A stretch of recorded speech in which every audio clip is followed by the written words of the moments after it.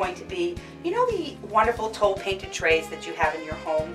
Well, most of them are displayed either flat or hung on the wall flat. So why don't you try this?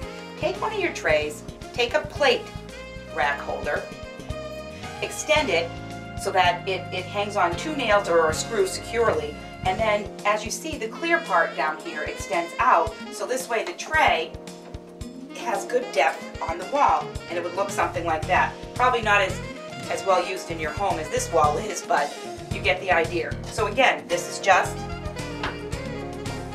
a plate rack that holds plates up. You're going to pull it back, and you can get one of these probably at any antique shop.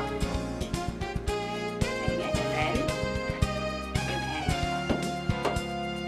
your tray, and it gives you good depth away from the wall. So it becomes more of a focused feature in your home.